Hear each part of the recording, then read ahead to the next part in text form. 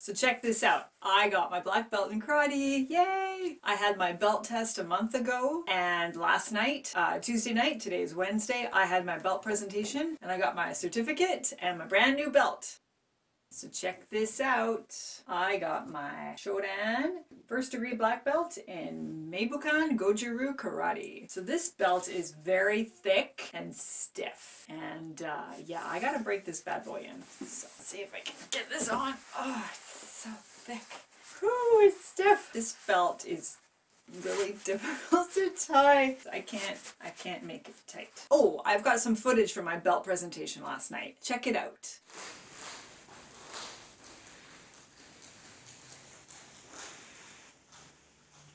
This certificate says that Sabrina Bliem has achieved the rank of Shodan on the 27th day of March 2021. We expect to continue training and diligent study will contribute further to your progress in the art of Goju-Ryu Karate Do. Congratulations. We have to get a little bit closer.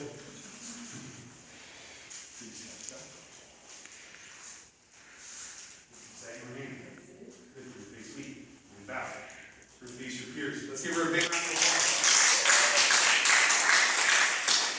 So I started karate 4 years ago. A year before I started karate, my mom was diagnosed with cancer. She has multiple myeloma. It's a cancer of the blood in the bone marrow, and it's rare and it's not curable. That first year after her diagnosis was very difficult. I was caught in this grief cycle all the time. I was really angry. I was really overwhelmed. I was feeling incredibly stressed out and unhappy. I couldn't sleep. I didn't have an appetite. I couldn't calm down. I was just like super tense all the time. And the only way that I could get even a little bit of sleep every night was through excessive, intense exercise, which kind of helped in the short term, but wasn't really sustainable. So I was having a difficult time. And my kids had been going through a difficult time with bullying and social anxiety. And then I came across the website for my dojo, and I thought this could be a good fit for all of us. And so that first day, all three of us tried our first class, and we were all hooked immediately. And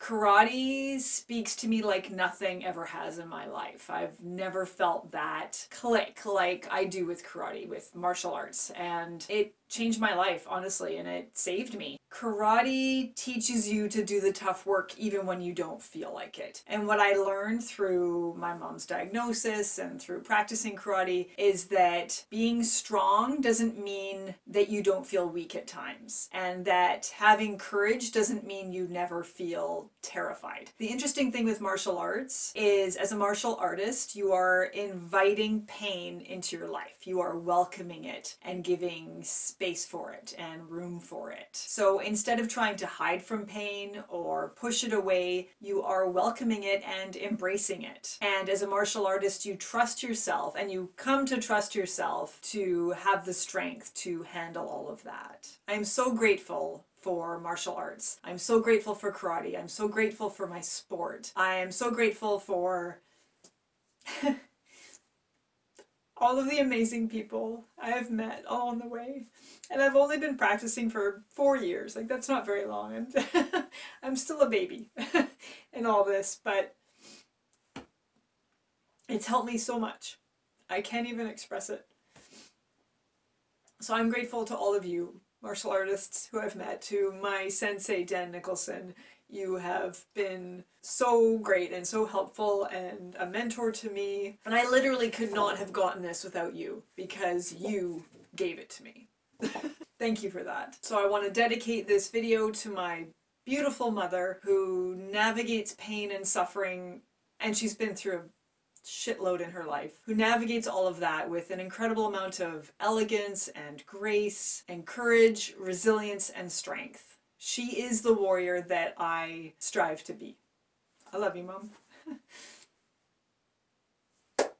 So thank you. I didn't mean this to be an emotional video, but hey, this is kind of important to me. So that's it. Thank you for watching. And hey, you know what this means now? This black belt around my waist? This means I can kick all your asses now.